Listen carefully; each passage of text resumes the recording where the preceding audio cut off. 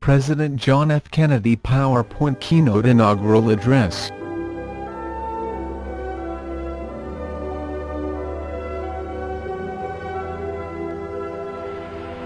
It is time, in short, for a new generation of leadership. All over the world, particularly in the newer nations, young men are coming to power. Men who are not bound by the traditions of the past. Men who are not blinded by the old fears and hates and rivalries.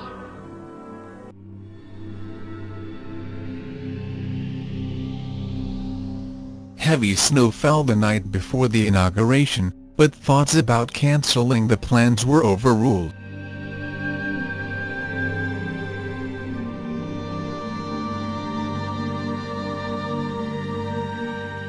John F. Kennedy won the popular vote by a slim margin of approximately 100,000 votes. Richard Nixon won more individual states than Kennedy, but it was Kennedy who prevailed by winning key states with many electoral votes.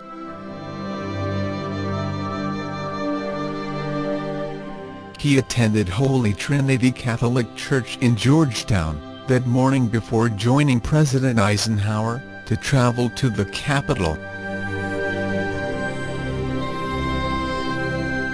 The Congress had extended the East Front, and the inaugural platform spanned the new addition.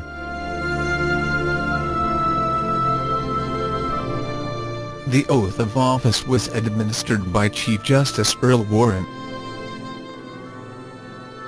You, John Fitzgerald Kennedy, do solemnly swear. I, John Fitzgerald Kennedy, do solemnly swear that you will faithfully execute the office of President of the United States. that I will faithfully execute the office of President of the United States And will, to the best of your ability, and will, to the best of my ability, preserve, protect, and defend the Constitution of the United States. preserve, protect, and defend the Constitution of the United States. So help you God. So help me God.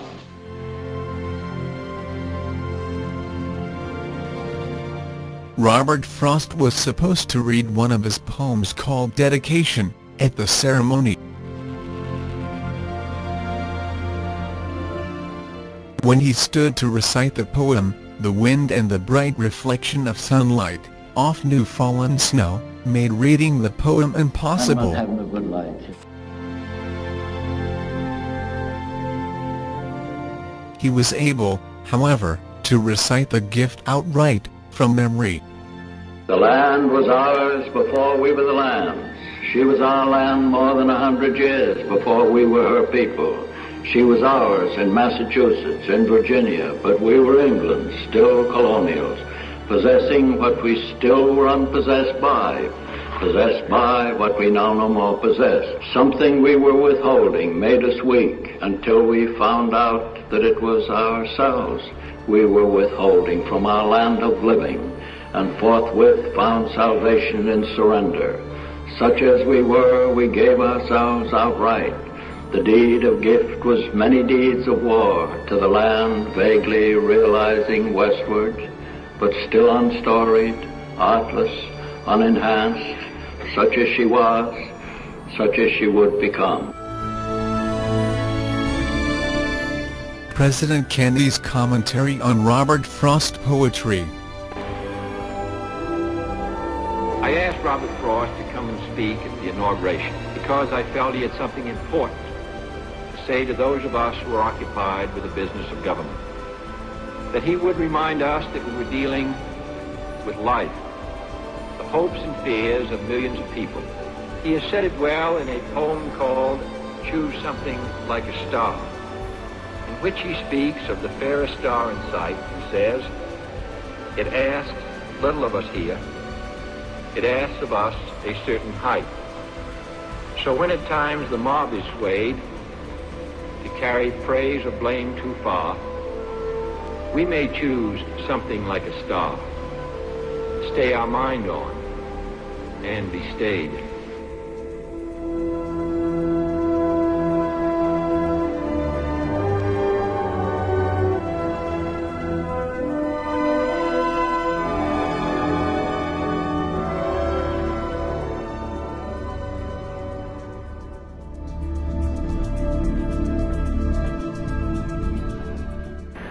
We observe today not a victory of party, but a celebration of freedom, symbolizing an end as well as a beginning, signifying renewal as well as change.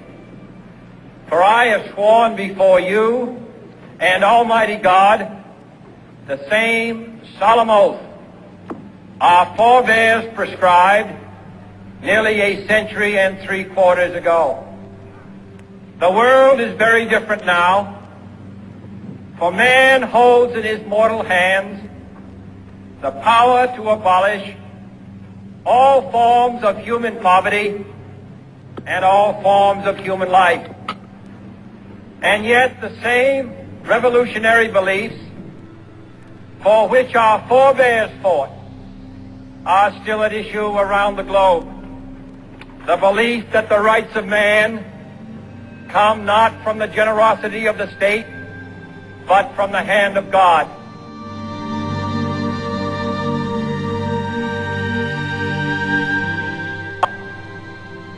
We dare not forget today that we are the heirs of that first revolution. Let the word go forth from this time and place to friend and foe alike that the torch has been passed to a new generation of Americans born in this century, tempered by war, disciplined by a hard and bitter peace, proud of our ancient heritage, and unwilling to witness or permit the slow undoing of those human rights to which this nation has always been committed and to which we are committed today at home and around the world.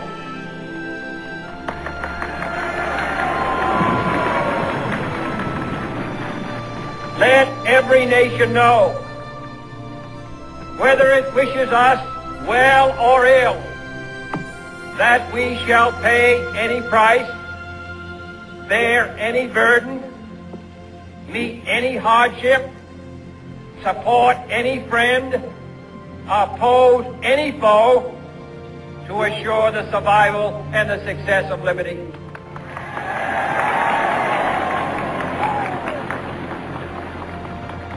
This much we pledge and more.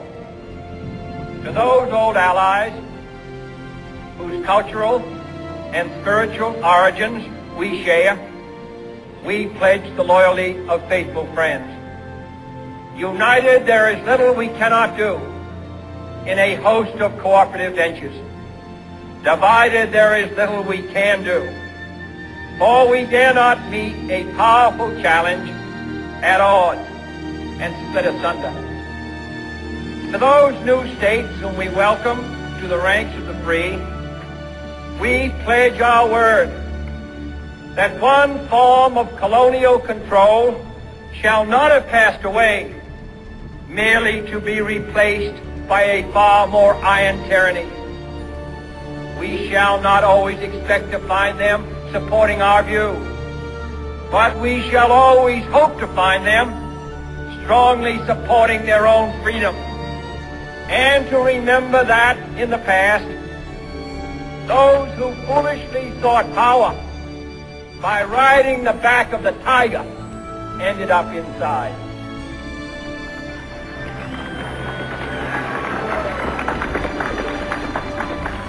To those people in the huts and villages of half the globe struggling to break the bonds of mass misery, we pledge our best efforts to help them help themselves.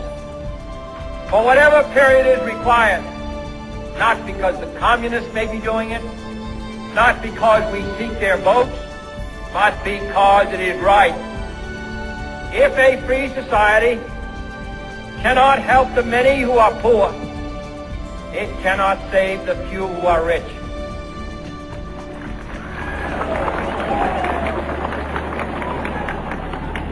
To our sister republics south of our border, we offer a special pledge to convert our good words into good deeds. In a new alliance for progress, to assist free men and free governments in casting off the chains of poverty. But this peaceful revolution of hope cannot become the prey of hostile powers. Let all our neighbors know that we shall join with them to oppose aggression or subversion anywhere in the Americas. And let every other power know that this hemisphere intends to remain the master of its own house.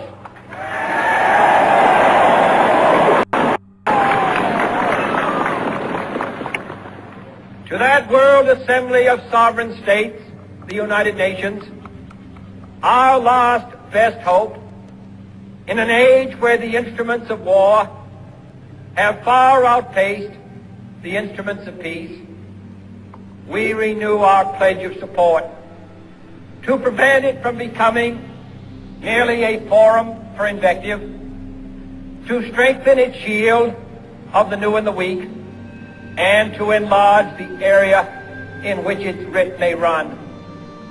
Finally, to those nations who would make themselves our adversary, we offer not a pledge, but a request that both sides begin anew the quest for peace. Before the dark powers of destruction, unleashed by science, engulf all humanity in planned or accidental self-destruction. We dare not tempt them with weakness, for only when our arms are sufficient beyond doubt can we be certain beyond doubt that they will never be employed.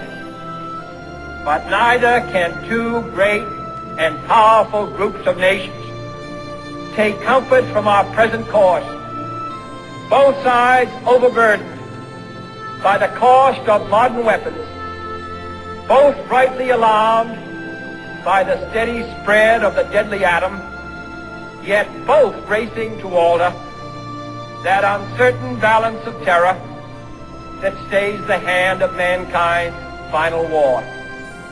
So let us begin anew, remembering on both sides that civility is not a sign of weakness, and sincerity is always subject to proof. Let us never negotiate out of fear, but let us never fear to negotiate.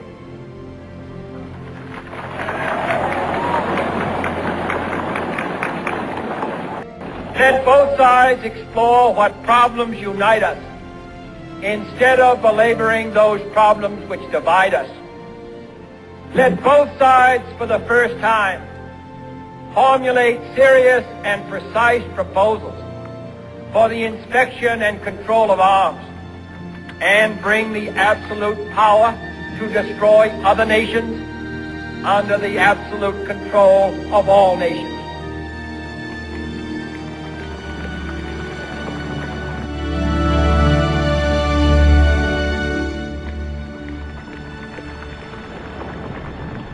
Let both sides seek to invoke the wonders of science instead of its terrors. Together, let us explore the stars, conquer the deserts, eradicate disease, tap the ocean depth, and encourage the arts and commerce. Let both sides unite to heed in all corners of the earth the command of Isaiah to undo the heavy burdens and let the oppressed go free. And if a beachhead of cooperation may push back the jungle of suspicion, let both sides join in creating a new endeavor, not a new balance of power, but a new world of law, where the strong are just and the weak secure and the peace preserved. All this will not be finished in the first 100 days, nor will it be finished in the first 1,000 days, nor in the life of this administration. nor even perhaps in our lifetime on this planet. But let us begin.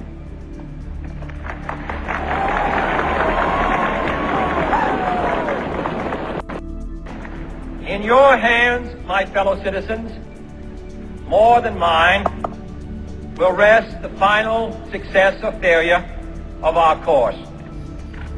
Since this country was founded, each generation of Americans has been summoned to give testimony to its national loyalty.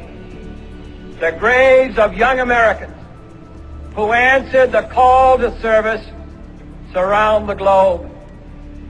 Now the trumpet summons us again, not as a call to bear arms, though arms we need, not as a call to battle, though in battle we are, but a call to bear the burden of a long twilight struggle, year in and year out, rejoicing in hope, patient in tribulation, a struggle against the common enemies of man, tyranny, poverty, disease, and war itself.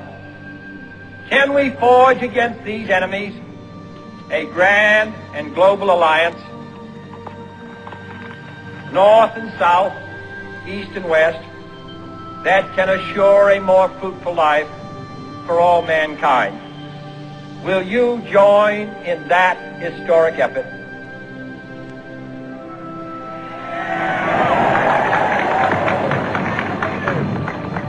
In the long history of the world, only a few generations have been granted the role of defending freedom in its hour of maximum danger.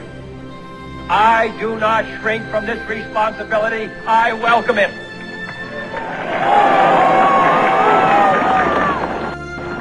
I do not believe that any of us would exchange places with any other people or any other generation. The energy, the faith, the devotion which we bring to this endeavor will light our country and all who serve it. And the glow from that fire can truly light the world.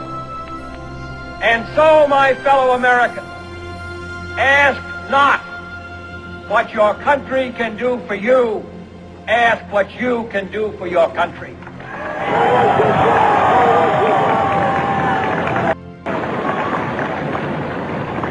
My fellow citizens of the world, ask not what America will do for you, but what together we can do for the freedom of man.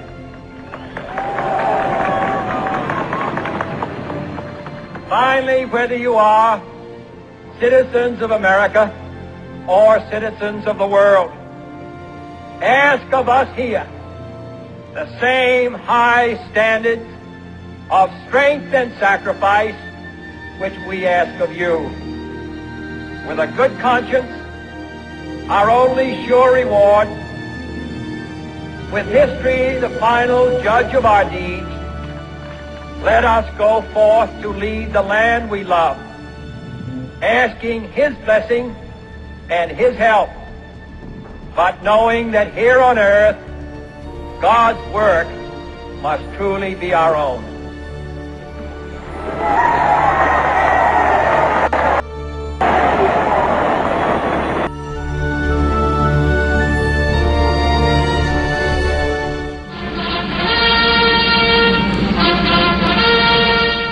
John F. Kennedy settles into office as the 35th President of the United States, the youngest man and the first Roman Catholic ever elected to the office. The first president born in the 20th century, he comes to office after one of the narrowest elections in American history. At 43 years of age, Mr. Kennedy takes over the power that for 8 years has been vested in Dwight D. Eisenhower, who at 70 was the oldest occupant of the White House.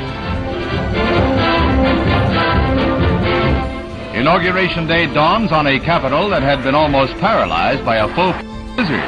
Battalions of snow fighters kept Pennsylvania Avenue clear for the square. Mr. Eisenhower and Mr. Nixon are present at the conclusion to one of the best managed transitions of power on record.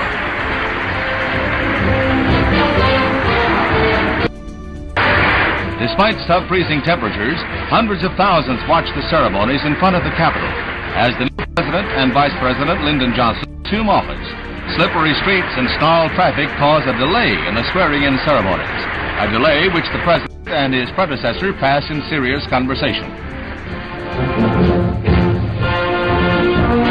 Then Lyndon Baines Johnson is sworn in as Vice President by fellow Texan, Speaker of the House Sam Rayburn. The first time, incidentally, a Speaker of the House of Representatives has administered the oath of office to a Vice President.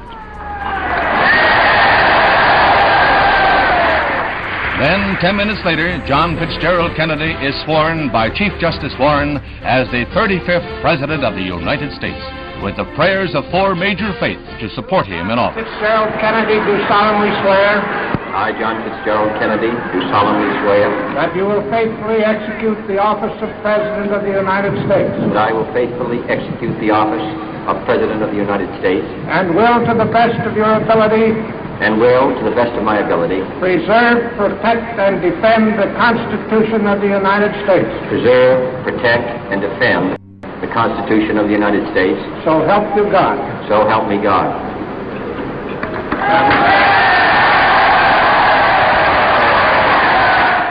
Mr. Nixon and Mr. Eisenhower are quick to extend their congratulations.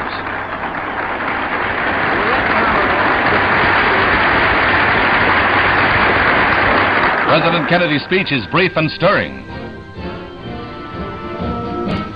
Let the word go forth from this time and place to friend and foe alike that the torch has been passed to a new generation of Americans born in this century, tempered by war, disciplined by a hard and bitter peace, proud of our ancient heritage, and unwilling to witness or permit the slow undoing of those human rights to which this nation has always been committed and to which we are committed today at home and around the world.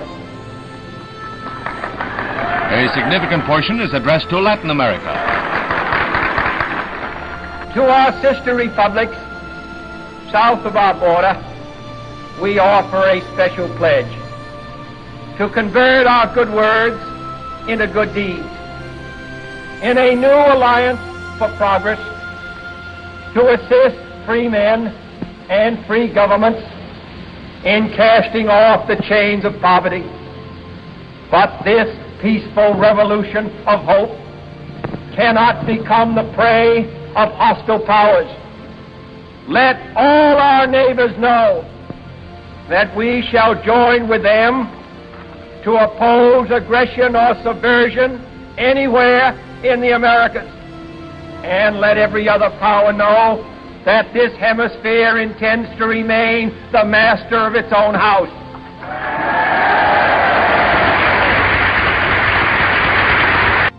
About a half hour behind schedule, the official party lunches in the Capitol, where the others chat as Mr. Kennedy's meal is interrupted to sign the papers formally nominating his cabinet.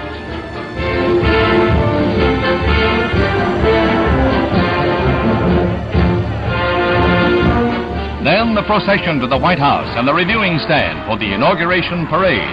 En route to their new address, 1600 Pennsylvania Avenue, John and Jacqueline Kennedy are cheered by nearly 1 million. The presiding dignitaries review a vast and impressive array of military units, bands, and drill teams. A 3.5-hour march.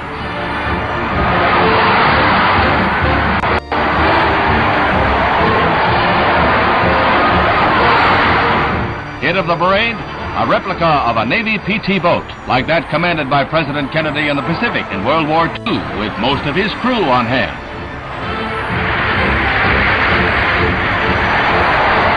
A stirring but chilled review in the freezing weather. That night, things warm up. After a brief rest, President Kennedy and the First Lady venture from the White House to attend a round of no less than 5 gala inaugural balls. The presidential couple arrive at the main ball at the Columbia Armory, Washington's resplendent finale to 2.5 days of celebration. A new era begins under the leadership of President John F. Kennedy.